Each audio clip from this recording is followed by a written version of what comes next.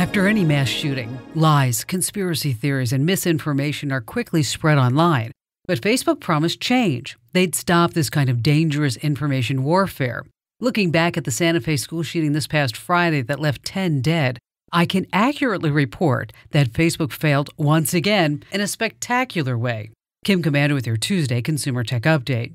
It was Facebook's Mark Zuckerberg himself who promised change.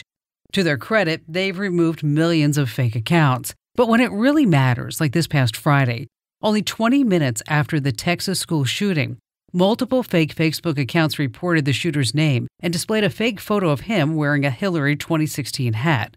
A few accounts were flagged and taken down. Others quickly took their place, though. I use the word spectacular because no one has ever seen it spread so quickly. Facebook and all of social media is a monster, and no one knows how to walk it back. I'm Kim Komando.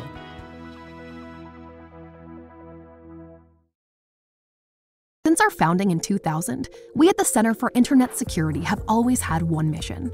It's to create confidence in the connected world for people, businesses, and governments. As a nonprofit, we do this by drawing upon our core competencies of collaboration and innovation. The world is changing, cyber threats are evolving, and IT resources are limited. All you want is a way to strengthen your cybersecurity programs efficiently and effectively. Let CIS help you with these efforts.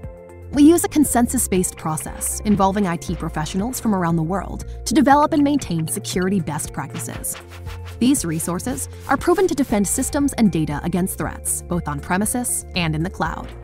We also strive to help organizations of every size and maturity strengthen their cybersecurity programs.